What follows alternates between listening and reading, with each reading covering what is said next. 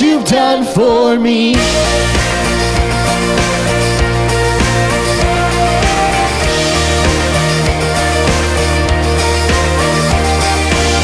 Who brings our chaos back in order? Who makes the orphan a son and daughter? The King of glory, the King of glory, who rules the nation with truth and justice, shines like the sun in all of its brilliance. The King of glory, the King above all kings. This is amazing grace. This is unfailing love, that you would take my place, that you would bear my cross. You laid down your life so I could be set free. Oh, Jesus, I sing for all that you've done for me. Worthy is the Lamb who was slain. Worthy is the King who conquered the grave. Worthy is the Lamb who was slain. Worthy is the King who conquered the grave. Worthy is the Lamb who was slain. Worthy is the King who conquered the grave. Worthy is the Lamb who was slain. Worthy, worthy, worthy. This is amazing grace. This is unfailing love, that you would take my place, that you would bear my cross. You laid down your life so I could be set free. Oh, Jesus, I sing for all that you've done for me. This is amazing grace. All that you've done for me.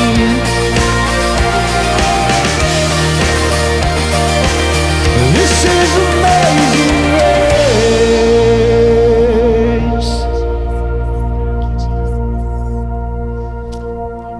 We thank him for what he's done, what he did on the cross. We praise your holy name, Jesus. We make this day about you, Lord. We make this day about you, Lord. We lift you up. There is none other like you, Lord. Let nothing stand between our worship to you. Lord, empty our hearts, empty our minds. We just give you glory for who you are. Lord, I know there's needs in this place. Felt it when I walked in here. Lord, we just ask that you have your will in this place. Lord, if any distractions need to be removed, Lord, let's take this time to just focus our attention on you.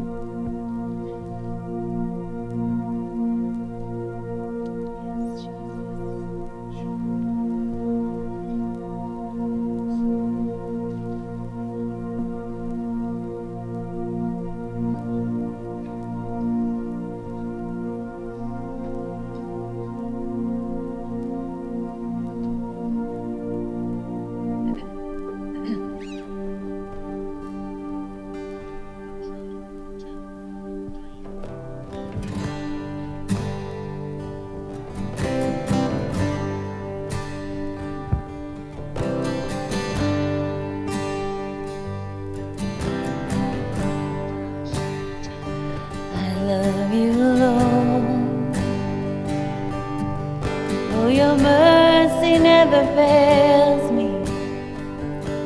All my days I've been held in your hand. From the moment that I wake up until I lay my head, oh, I will sing of the goodness of God. 'Cause all my life you have been faithful. All my life you have been so, so good. With every breath that I am able, oh, I will sing of the goodness of God. I love your voice. You have led me through the fire in darkest night. You were close like no other. I've known you as a father. I've known you as a friend. And I have lived in the goodness of God. 'Cause all my life you have been faithful. And all my life you have been so, so good. With every breath that I am able, oh, I will sing of the goodness of God. Your goodness is running after me. Your goodness is running after me. With my life laid down, I'm surrendered now. I give you everything. Your goodness is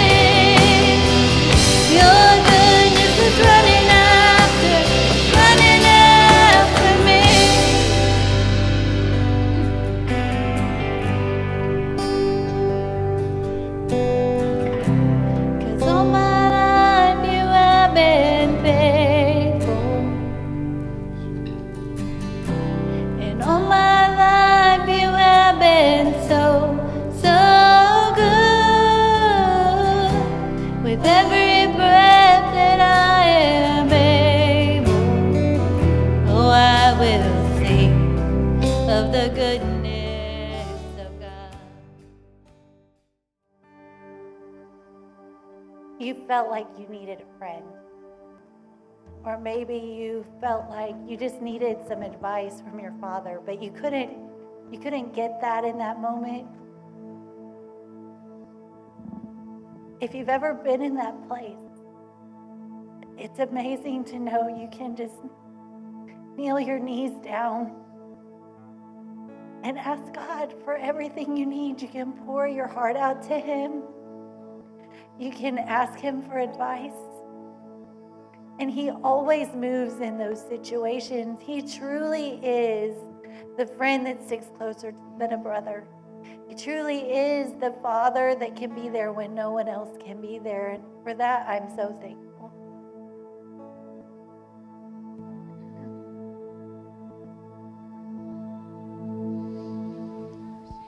I've got a friend, closer than a brother. There is no judgment, oh how He loves. I've got a friend, and He is my strength. He is my portion, with me in the valley, with me in the fire, He's with me in the storm. Let all my life testify, hallelujah, we are not alone. 'Cause God really loves us. God really loves us.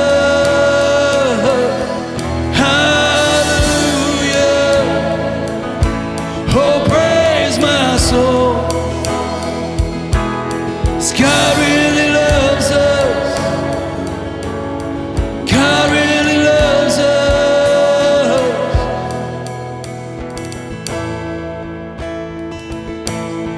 His mercy's enough, and His grace is sufficient. So come if you're needing forgiveness or healing, mercy's enough.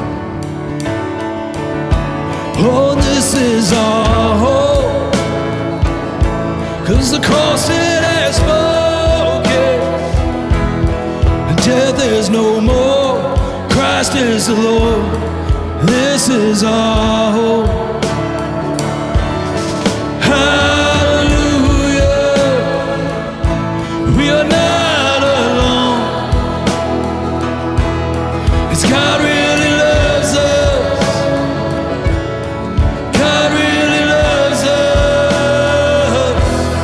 Oh, hallelujah. Oh, praise my soul. 'Cause God really loves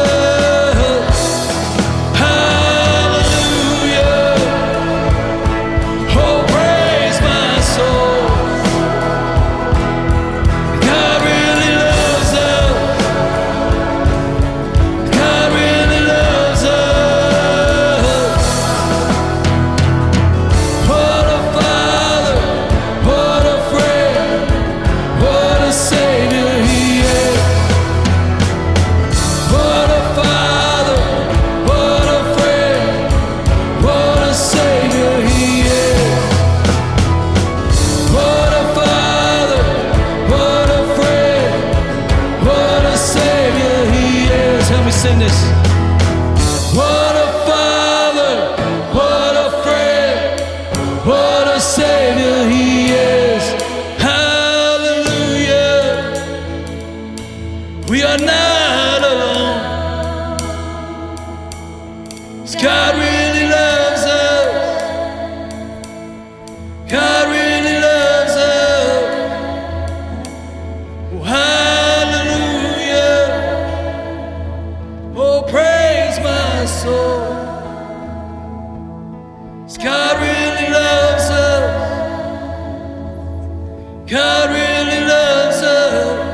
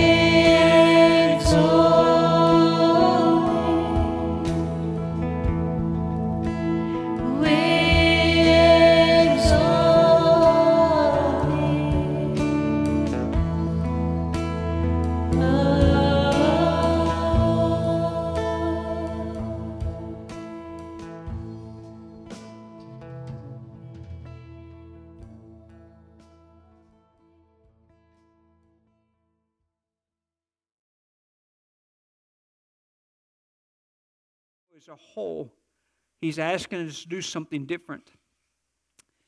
And it really boils down to kind of even this morning. It boils down to that part to where we say to one another, am I willing to extend my hands, my arms to Him in surrenderance and say, God, I give you my all. That's where it has to start. We've got a group of individuals here that will say, I will give you my all. And not just say it, but mean it from our hearts and from our lives. Then God's going to begin to speak things into our lives that we maybe have never done before.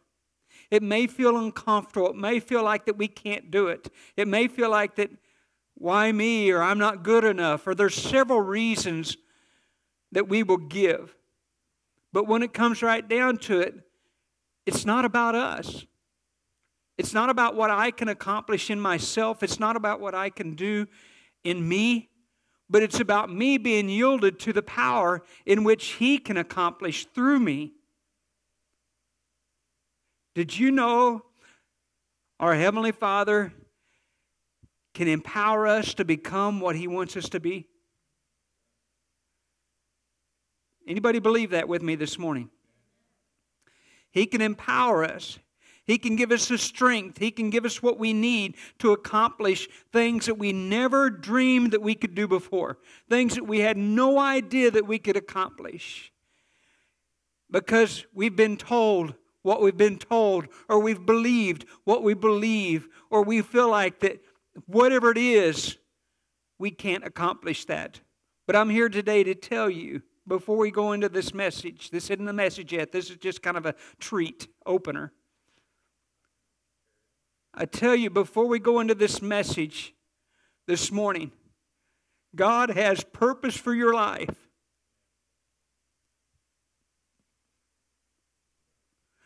There's individuals and lives He has for you to minister to.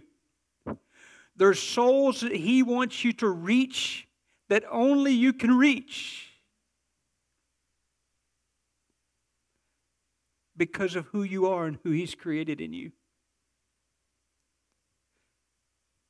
So as we go into that and continue on with Jesus' commands, let's go ahead and read our scripture that we've been reading now for a while, to where it said, Jesus and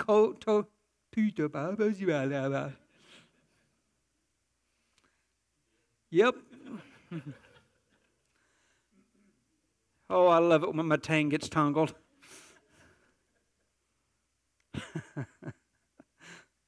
Oh. You know, our Lord is humorous, right? If you don't believe that, just look around sometimes.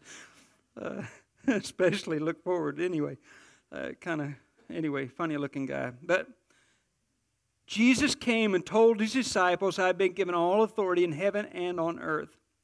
Therefore, go and make disciples of all nations, baptizing them in the name of the Father and the Son and the Holy Spirit.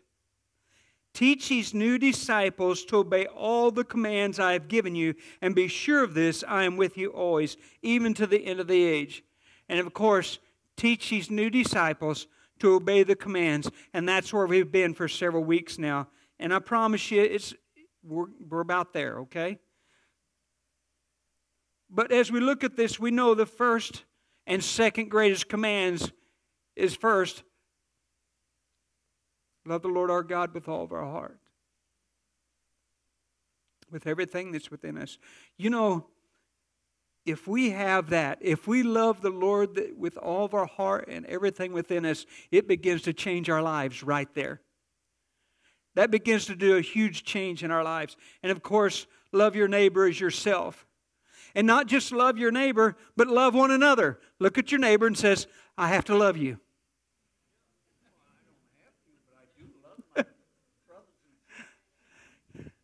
And I enjoy it. Okay? Say, I enjoy it. Go ahead, say, I enjoy it. There you go. And then the next thing we learned is we must pray for our enemies. And of course, one version says, those who persecute us. And another one says, those who hurt us. Oh, man, it gets tough right here, Larry. It gets tough right here. Yeah. Yeah. Yeah. It gets really difficult right here when we pray for those who hurt us, because what we really want to do is we want to retaliate. Is there anybody here that feels like prayer the first time someone hurts you? Ah, yeah, okay. I'll be praying for you, brother. I'm glad you're a man of God beyond me, because the first thing in my mind is not necessarily prayer. The Lord has to bring that back to my memory and help me say, Lord bless him. Because the first thing in my mind a lot of times is, blow him off the road. You know what I mean?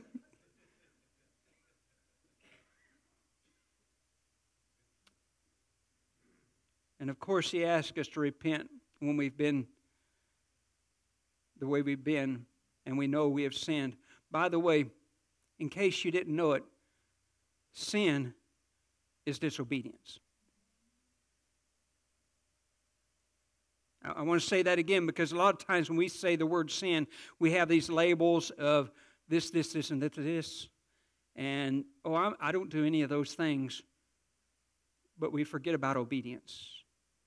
Have I done what the Lord has asked me to do? If I haven't, then I've sinned against my Heavenly Father. Wow.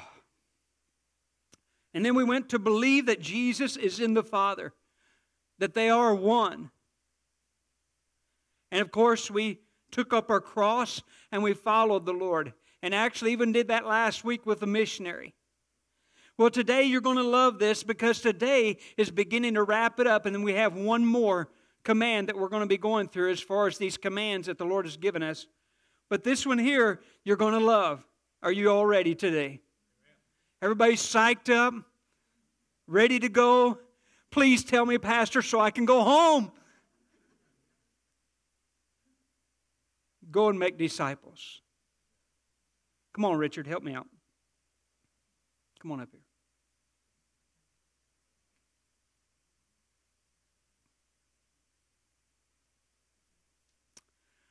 Richard's going to help me out this morning. He's going to be the one I'm discipling today. Okay? That doesn't ever happen, but today we'll play like it's happening, okay? It's been happening for a year. It's been happening for a year, okay. All right. Richard and I, we've been together talking about Christ for over a year now, and the Lord's been doing some things in your life.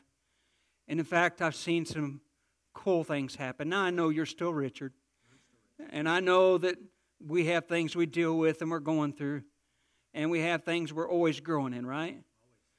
Well, I know as we've been going through this whole process, Richard, and I've been going over these commands with you, you know, maybe not in this kind of an order in this way, but we've talked about these things. We've communicated about them as God wanted us to do, and of course, I know that each one of these commands you're living right now. I mean, you love the Lord with all your heart. You love it. You try to love your neighbor as best you can with His help and strength, right? Yes. And you even try to love us. Sometimes. Sometimes, okay, so God has to help us. And of course, I know there's times that we do pray for our enemies, and there's times that we need to continue to pray for those who hurt us. I understand that. And we've talked about all these, even taking up the cross and following Christ. So now, Richard, here's the big one I'm going to ask you to do as we've been doing this discipleship process. I want you to go and I want you to make a disciple. Okay? Go ahead. Thank you. This is the example that's given here today. And it's not because I'm the pastor that this is going to happen. It's not that the pastor's the one that makes all the disciples. But what's going to happen now is Richard is the example of this message this morning, to where we are to go and make disciples. Say, that's me.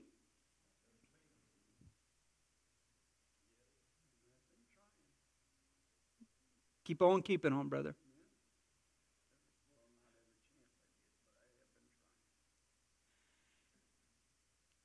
The Lord wants us to make disciples. So we're going to read this again. Jesus came and told His disciples, I have been given all authority in heaven and on earth. Therefore, go make disciples of all nations, baptizing them in the name of the Father, the Son, and the Holy Spirit. You see, this is what I don't necessarily see happening in the church world overall. What I see most of the time happening is discipleship happening just within the church, like in a class setting or in the settings to where you have a group of people and you're going through this process of discipling, instead of the church being sent out as a church and each one grabbing one. Each one taking one, grabbing them up, and beginning to work in their life of sharing Christ and beginning to share these commands. And not only sharing these commands, Larry, because that's one thing for us to build a friendship and begin to have a relationship with one another, to where we begin to do that and we're talking about the Lord and loving on the Lord. But then the next thing that we do is there's a day to where we say, now it's your turn to go and make a disciple. You see, if the church was to do that, the missionary was telling me Sunday, I believe it was within 30 years, everyone would know about Christ. He did some numbers, facts, and what I mean by that is if Marie shares Christ with someone, and they share Christ with someone, and each one of us does that, the multiplication pans out to where in a short amount of time, everyone would know about Christ. Because we're connected in so many different ways. If you don't believe me, in Oregon, when Peggy and I was waiting on her mom to get off the plane in Portland, Oregon, we seen someone get off the plane from Hartville. I went up as Eileen Wynn, I don't know if you know her or not, but I went up, give Eileen Wynn a big old hug, you know, welcoming her to Portland, Oregon. And my sister-in-law, she leaned over to Peggy and said, "Who's he hugging on?" "Oh, it's Eileen Wynn. She's from Hartville." What I mean by that is this: a little community like Mountain Grove, a little community like Hartville, a little community that we may think, well, how are we going to touch the world? It's because we're connected everywhere. We're connected everywhere. We're connected all over the place as we travel and go. I mean, we have Florida represented here. You guys have many ties in Florida. You're there often. You know what I mean? Of course, Matt, he travels all over the country. You don't know where he's going to be next, you know. But what I'm saying is, as we go through this process, if each one of us would truly take to heart what the Lord is wanting to do in His church body as a New Testament church, it would not be long, but what we would see many come to know Him, and not just know Him, but not just know about Him, but know Him. Because it's one thing to receive Christ, but it's another thing to walk along with someone as they grow in Christ. You see, what the Lord's wanting to prepare us as a church to do is when someone comes to the Lord, they're not just left by themselves.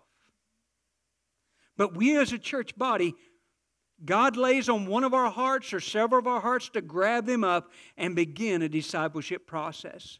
And maybe not even at the front. In fact, the coolest thing would be is most of the salvation's happening out with you. Whew, I could get excited right now.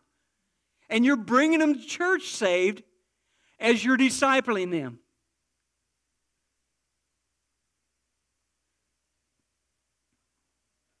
Now, you see what I mean by not being normal? Because that's not normal, is it? But I believe it's scriptural. I believe it's what the Lord wants to do, because let's look at it again. Therefore, Richard's been my example this morning. Richard, now it's your turn to go and make disciples of all nations, baptizing them in the name of the Father, Son, and the Holy Spirit. You say, wait a minute, can he baptize? He's not a pastor. What does the Word say? In fact, there's been many times during a baptismal that someone was walking with someone else, and they would say, hey, I want them to baptize me. I'd say, hey, I'll get out of the tank. That's great. I love it, because that's scriptural. It's not necessarily what happens a lot of times, but it's scriptural. Wouldn't it be a cool concept if the church lived by God's Word? I mean, would that not be cool? It's like, yeah. New concept, right? Something brand new, fresh off the press. Never heard it before. But you've heard it here this morning. The church living according to God's Word. And I'm not making fun. I know we're laughing. But when it comes right down to it, church, it's time. The time is coming close. The end is coming near. And we need to be about our Father's business. And so what my purpose is, what God has called me to do, is to equip you to be able to accomplish His will. That's what the Scripture says my purpose is. This is a direct command, like that of a parent who would command their child to get out of the street. In fact, according to God's Word, there is no plan B. I heard it as was with a bunch of ministers the other day. I heard it said, and I wanted to say something, but the Lord shut my mouth because it would have come across wrong. I mean, it was the right words, but the wrong timing. But as I was listening, all of them were saying discipleship is the hardest thing to do in a church. And here's what was said. We've tried this discipleship plan. We've tried this discipleship plan. We've taught this class. We've done that class. And the reason it's so hard is because we're not doing it God's way.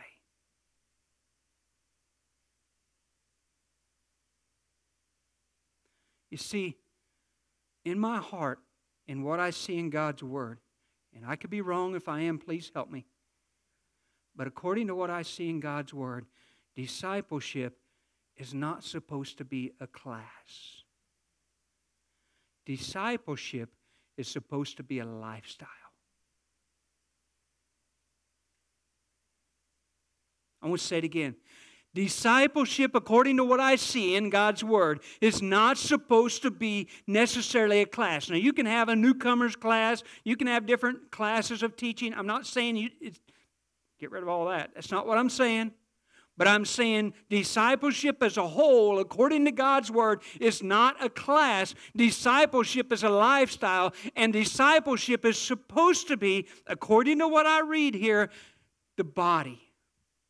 And of course, yes, I'll do mine too.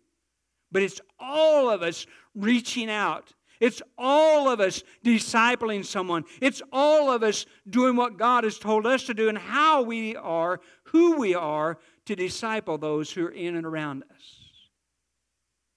Now you say, well, I can't do that. I can't do that, Pastor. How many here can talk? Okay, some can't hear because nobody here.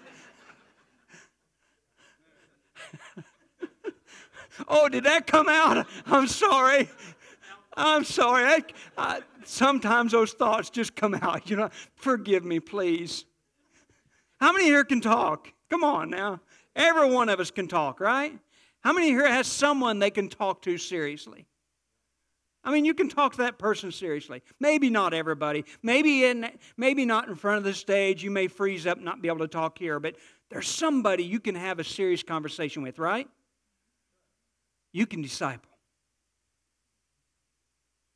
Because discipleship needs to and does happen through a friend relationship. And I'm giving you all the tools because all you have to do is teach them the commands, right?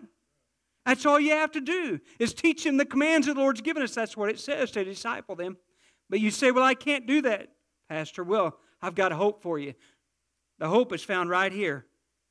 You will receive power when the Holy Spirit comes on you, and you will be my witnesses.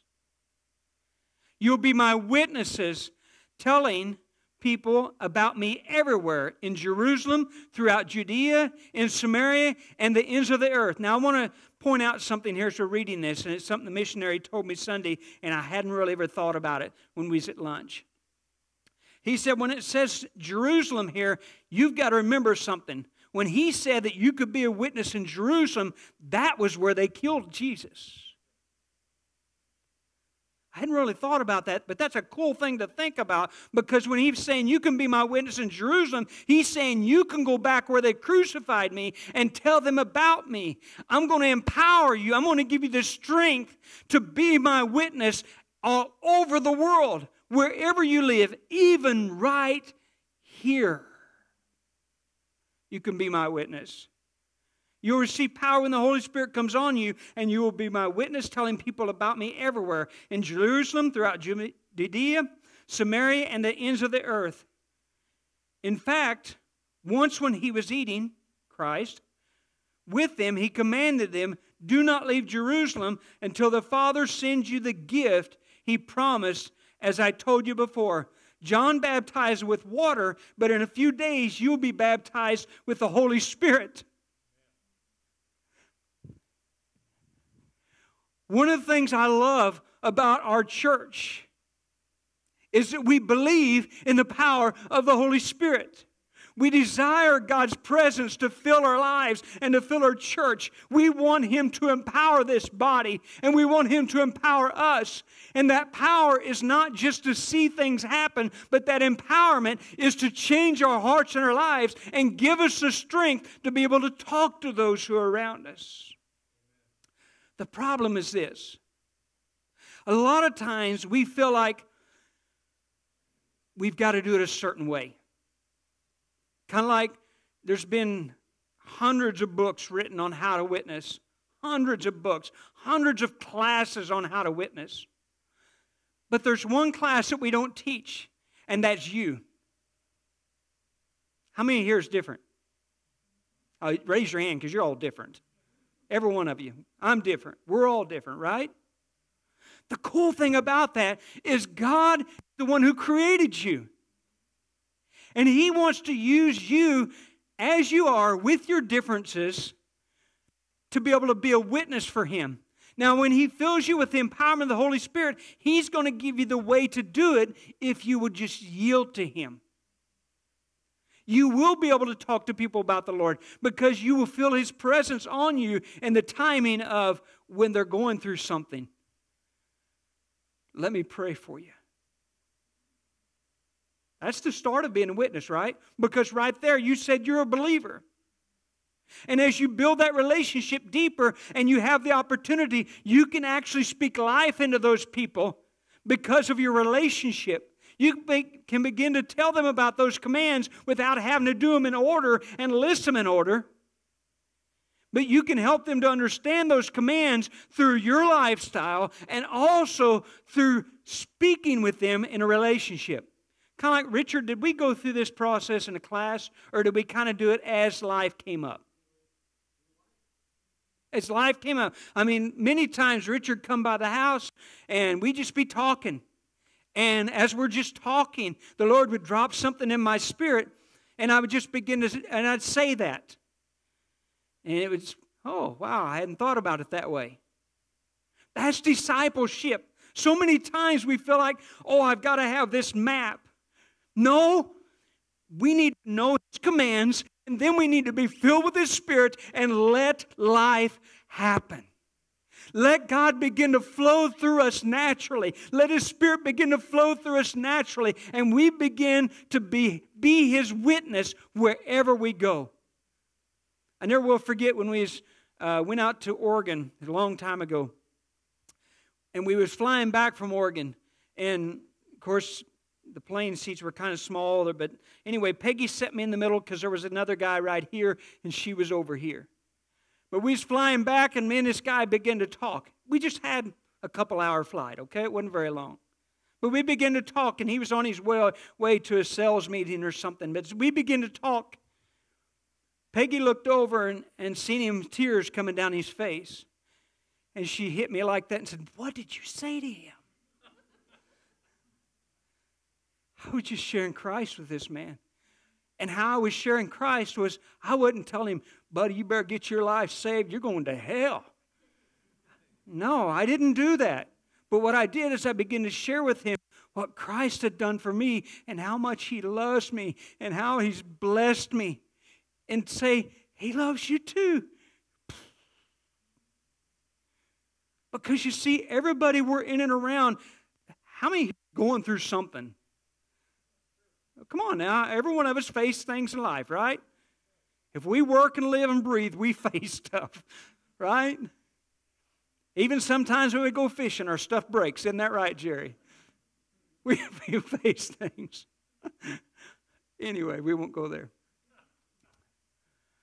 But what I'm saying is, as we live life, things are going to happen, and people live life without Christ. Things are happening to them as well. But guess what? We have an answer to help give them peace. We have an answer to help give them comfort. We have an answer that can actually heal. We have an answer and someone who can actually make a difference. We have someone that can give them even hope. Right? And in all those things, what the Lord wants us to do is be who we are and just begin to live our lives full on for Christ and allowing Him to flow through us. But it happens this way. It happens this way. In fact, worship team, go ahead and come. It happens this way. Hold on a second. Happens this way.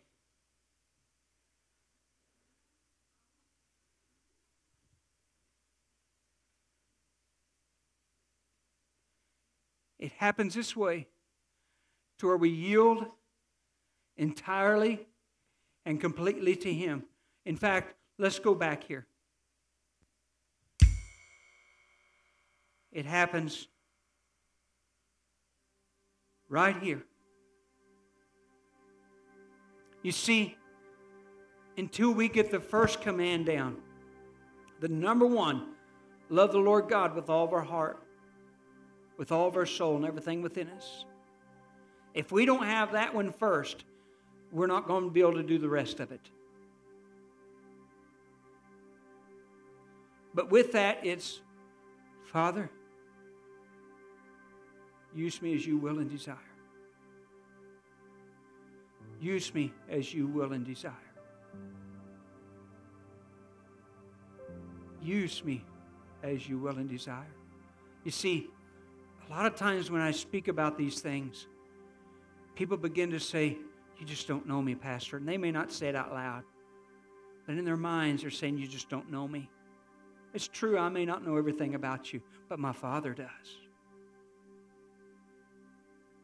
Because He's the one who created you. And He's the one who's given us His Word.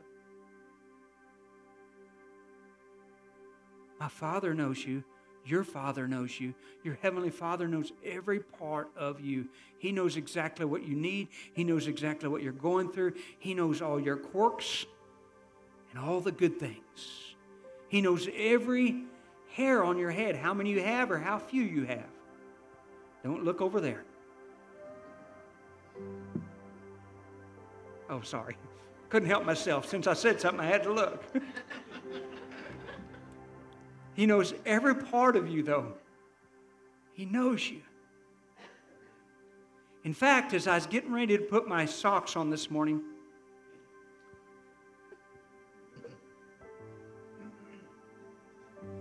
I got my Sasquatch socks on this morning. It says, believe in yourself.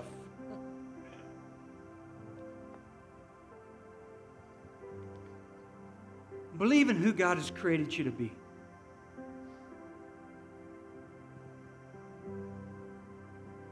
Tell your neighbor, you were created with purpose in mind. Go ahead and tell him.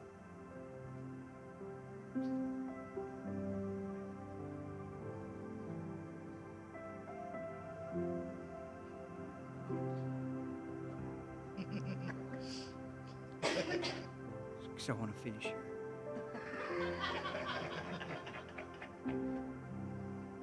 Would you stand with me?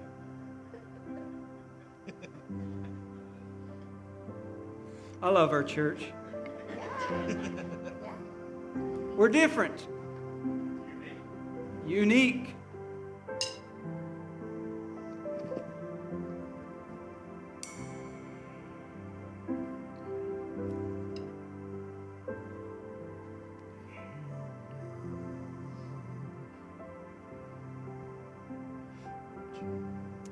Father, as we come before you and we stand before you this day, each one of us has a decision to make.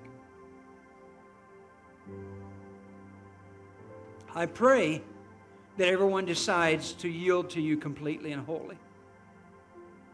I pray that each one will begin to see that you have everything that they need to become what you're asking of them. And Lord, that you want to fill them to overflowing with the power and the ability to be your witness and to be able to not just witness, but also be that person who can disciple.